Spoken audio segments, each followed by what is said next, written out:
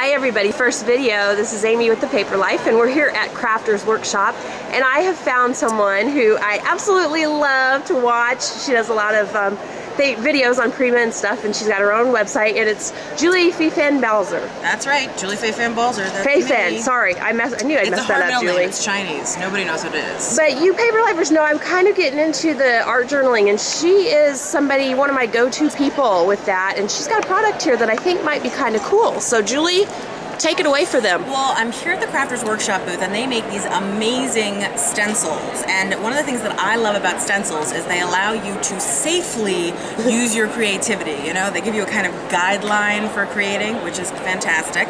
And what I've been demoing today in the booth is how to use these wonderful stencils with watercolor crayons. And you can obviously spray through them or do whatever. I've simply been scrubbing some color in, and then you just grab some water and go. Right.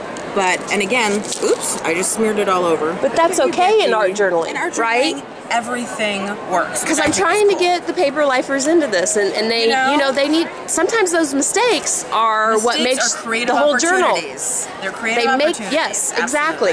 Yes, yes, and Julie, since we have you here, I want you to also talk to the paper lifers. Some of them don't know about, you know, the watercolor crayons. We still think of, you know, the little palette that you got in grade school, and these are cool. Talk about it. These are very cool. So I travel with my art journal and stuff all the time. So watercolor crayons, literally what they are is they go on exactly like crayons, and you can see I'm just going to put it in the stencil so I get these nice circles, and maybe I'll put a second color in here.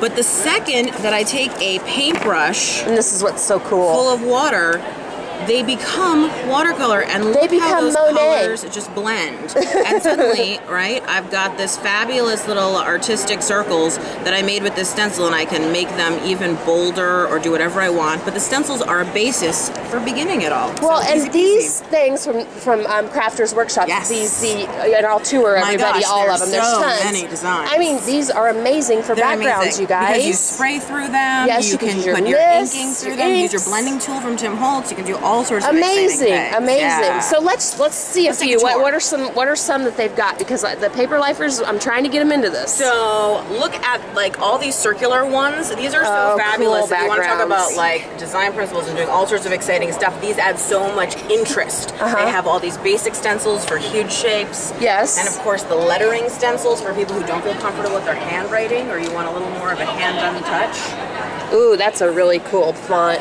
Yeah. Nice and flowy. I love them because it's a mixture of handwritten and not. They've got all of these fantastic. I mean, look how gorgeous of a background is that for an art journal. Elements, and remember, you can use part of a stencil. You don't have to use the whole thing. So you can just use one leaf and build a flower or something exciting like that. Well, and that's good to talk to them about too.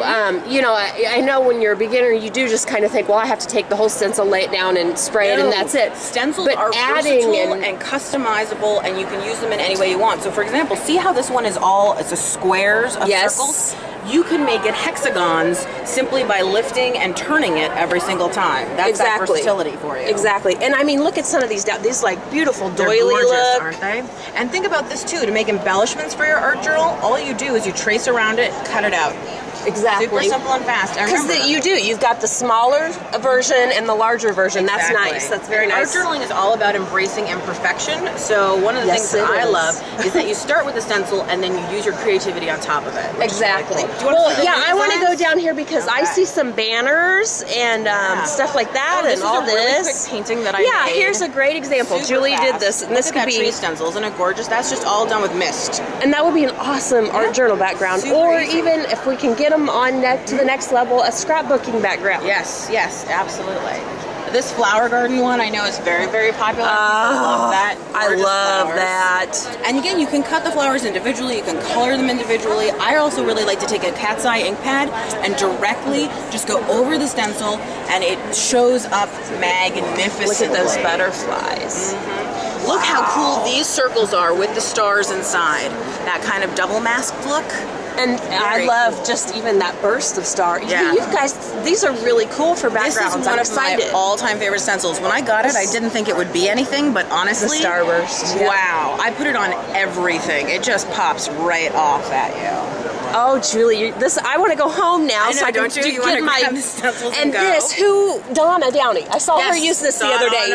If you watch her Wednesday inspiration book, that is the background she used for that. It is. And then she turned it into like a brick wall and did graffiti. And the girls on the Shimmers team, I saw do a whole thing with how to get realistic bricks using inks and that stencil. Really? Yes. Really? Absolutely. So you can see that video on there. So you can kind of, I mean, don't you, I feel like when I do my art journals with things like this, you can actually feel like you're an artist. Absolutely. Well, everybody is an artist. You just have to let it out. So these are all the new stencils this season right now. And that is the tree you were talking about. Isn't that fabulous? I just love it. Oh, and even this is so different, Julie, with the dragonflies. Dragonflies, yes, that's the word I was looking for. Look, here's where I use the butterfly stencil I showed you before and the circle stencil, but on top of dress patterns. That's an easy thing to do.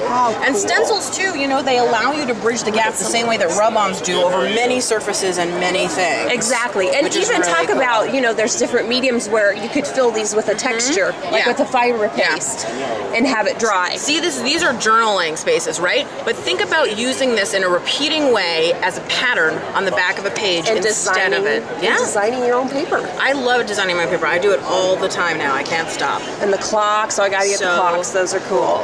Okay, you guys, so these are Crafters Workshops and their new templates. And I'm here with Julie. I'll get Julie in again.